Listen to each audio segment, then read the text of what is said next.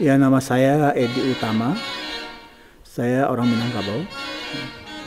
Sebuah masyarakat dan kebudayaan yang menganut matrilineal, sistem matrilineal, di mana perempuan menjadi tokoh sentral ya, di dalam kebudayaannya.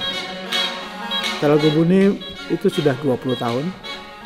Dan saya dengan teman-teman sebetulnya mendirikan grup ini karena ada kekhawatiran, ada kecemasan bahwa budaya musik tradisi ini akan semakin lama semakin berkurang dan mungkin akan hilang.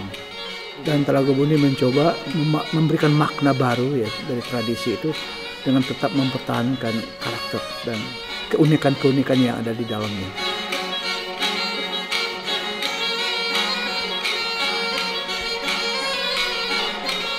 Alat musik yang dipakai ada dari jenis bambu dan masing-masing alat musik punya nama sendiri-sendiri.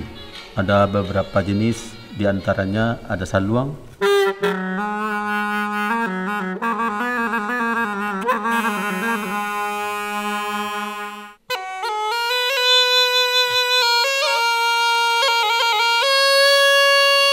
dan ada alat petik namanya kecapi.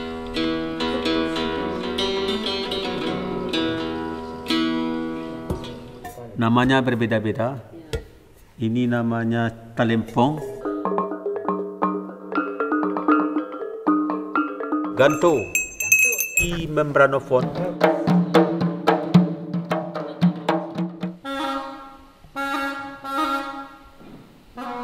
musik-musik tradisi Minangkabau dan juga mungkin musik-musik dari komposisi musik Talago Buni itu kekuatannya bukan kepada individual, tapi adalah kekuatan yang sifatnya kolektif berdasarkan konsep kebudayaannya yang bersifat komunal dan komunitas gitu.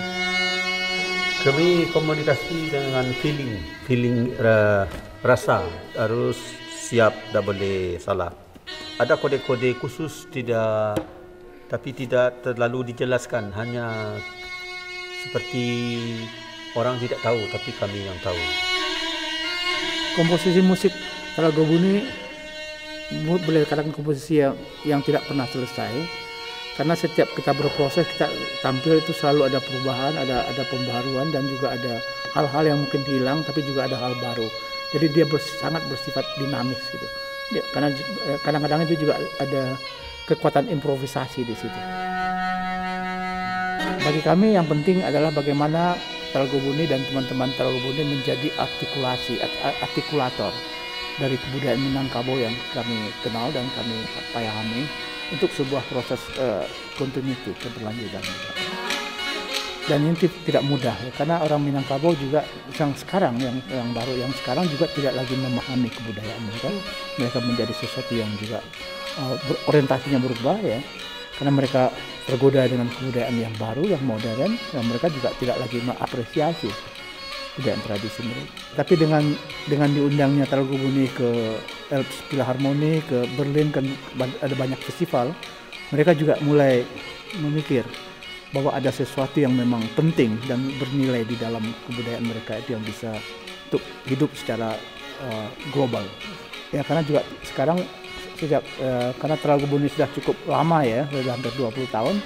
Saya kira cukup banyak, ada juga kelompok anak muda yang kemudian membuat musik yang mirip-mirip seperti ini.